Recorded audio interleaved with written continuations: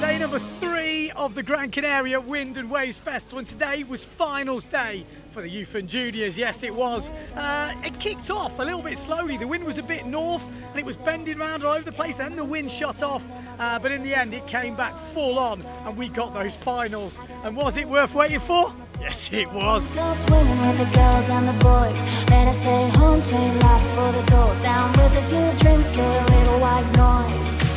I know where I want to go when the sun sets slowly.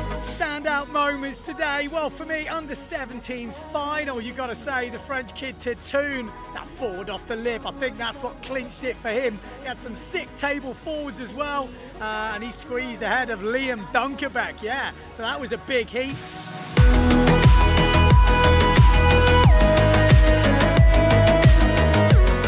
Mention Adrian Antilles, big old stall forward in that runners-up final in the under 17s class.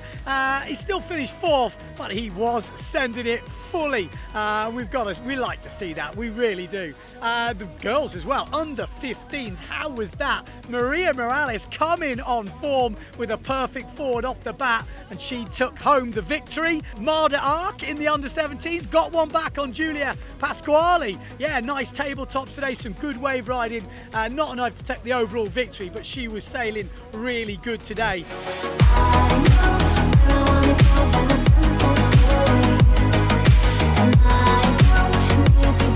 Under 13s boys category, 12 years old, you got to do it. Carlos Kiefer again nails some perfect back loops in that heat, perfect forwards. The man is on a mission, or I should say the boy is on a mission.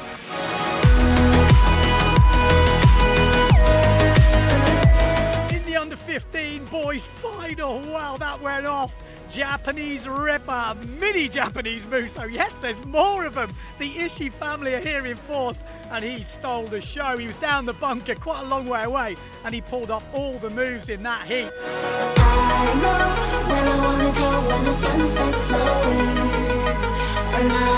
And we've got to mention, we have to mention this, the under 20s.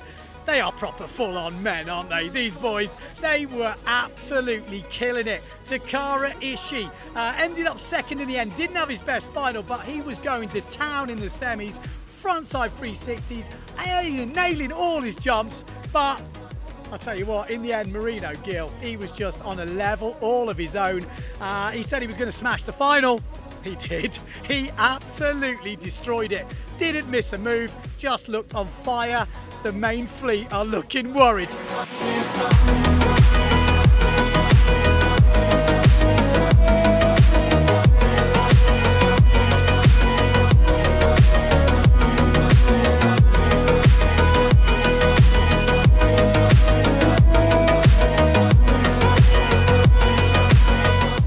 Main fleet, we have just kicked off the main fleet, but we're on hold again on the dropping tide. The wind and the waves have gone a bit funky, and it looks like we're going to wait until tomorrow before we kick things off. Stay tuned to Windsurfing.TV.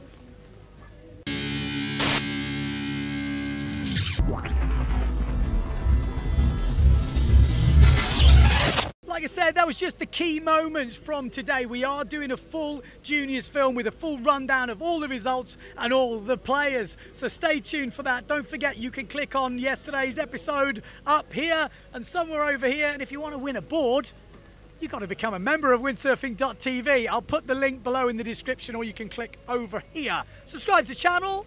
Thumbs up, like.